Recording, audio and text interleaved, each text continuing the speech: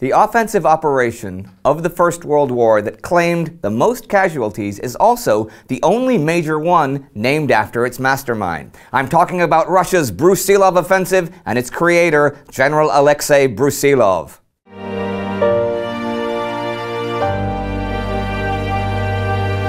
I'm Indy Nidell. Welcome to our Great War Bio series of specials, Who Did What in World War I, today featuring Aleksei Brusilov.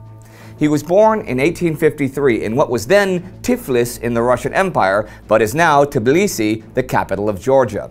His father, a lieutenant general, was a decorated veteran of the Napoleonic Wars and was much older than his mother, who was of Polish origin. When Aleksei was still a young boy, his parents died within a few months of each other, both quite likely from tuberculosis. He and his two brothers were adopted by an aunt and uncle. The uncle was Russian-German, and Aleksei became fluent in French and German and learned a bit of English. He began military school at the age of 14 and graduated in 1872 with outstanding marks.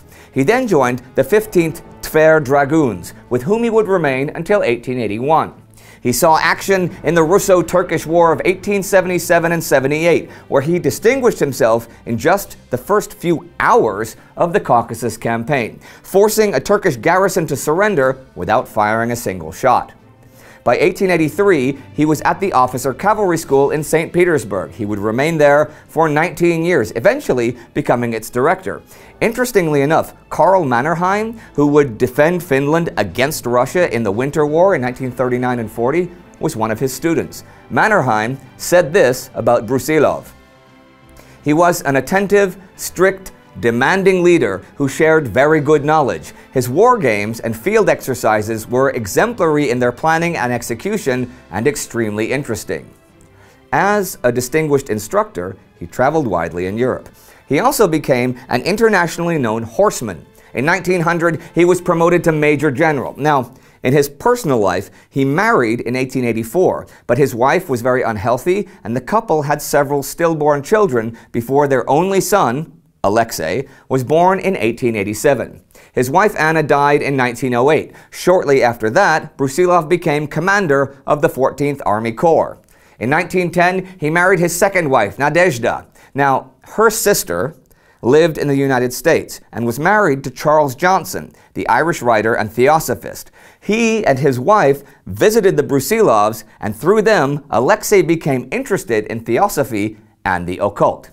Cut to early summer 1914. Aleksei and Nadezhda were on vacation in Germany. Shortly after Archduke Franz Ferdinand was assassinated, they left Germany and headed home.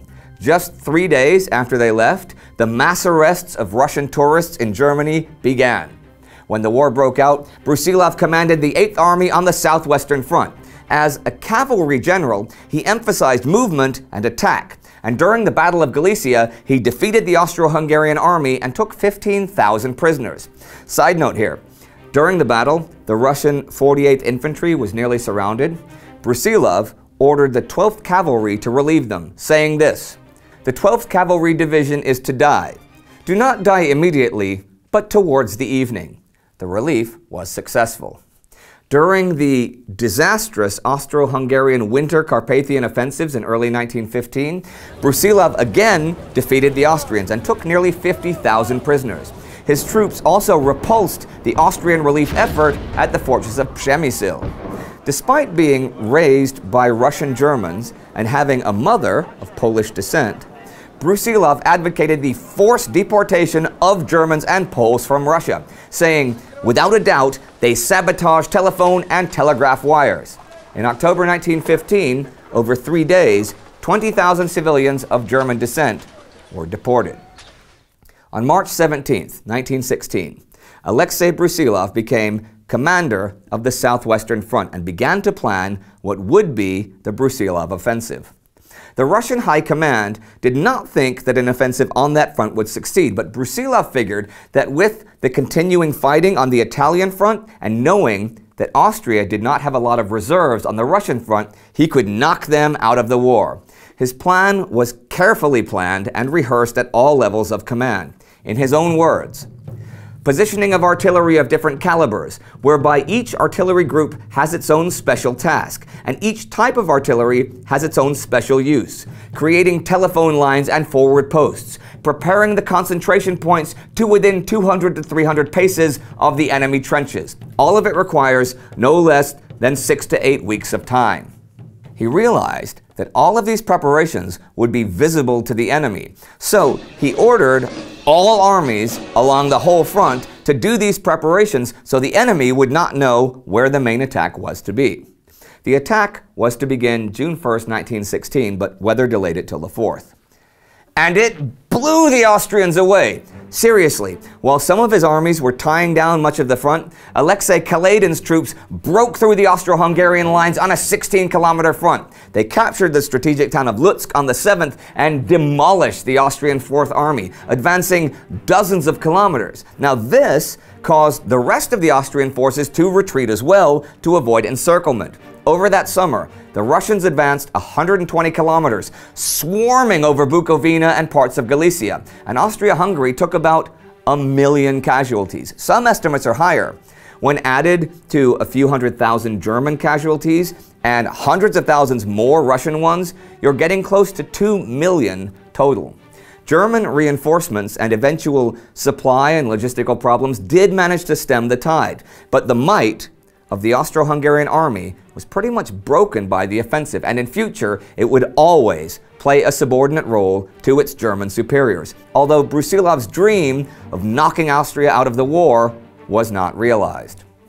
At the time, it was called the Lutsk Breakthrough, since Russian army operations were named after their geographical objectives. But after the petitioning of many of his junior officers, it was changed to the Brusilov Breakthrough, or Brusilov Offensive, as it was known in the West.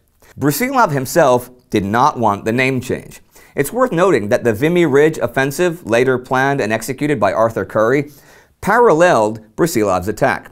Short but massive artillery bombardment, extensive training and rehearsing, simultaneous attacks along the whole front, large reserves to continue the offensive after a breakthrough, and extensive aerial photography.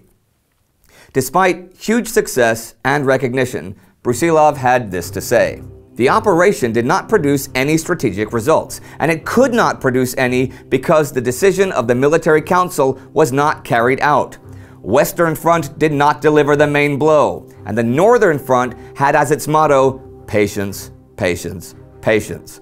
The High Command, in my opinion, completely failed in its mission to command, and not only did not control the events, but instead, the events controlled the High Command like a wind controlling the shaking reeds."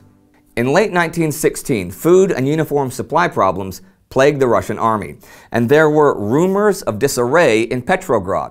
Brusilov believed that without strong measures, revolution was likely, but he still began planning a 1917 spring offensive. This was interrupted by the February Revolution. Brusilov was part of the faction that supported the Tsar's abdication, and in May 1917, he was promoted to commander of the entire Russian army by the provisional government that replaced the Tsar. He tried to restore order in the army, but there were widespread desertions, and whole divisions laid down their weapons and went home. There were also Bolshevik cells in the army that often, successfully, convinced soldiers to shoot their officers. The front was crumbling, and in July, Brusilov was dismissed and replaced by Lav Kornilov, who, ironically, plotted against the provisional government that gave him the post. Kornilov's coup failed, and I'll note here that Brusilov absolutely refused to support it. Brusilov was wounded in the October Revolution, though he took no part in the fighting, and after recovering was persuaded to join the Red Army. He retired in 1924 and died of heart failure following a lung infection in 1926. His funeral was a huge public event, and he was buried with full military honors in Moscow. He was a figure of contrasts, an officer in both the Tsarist and Bolshevik armies, a man of Polish heritage and Russo-German upbringing, and yet a fierce Russian nationalist, a friend of the Russian royal family, and yet deeply critical of the Tsar. He was, in short, larger than life, and his name will go down in history as the architect of Russia's finest moment of the war and the Tsarist army's final great triumph.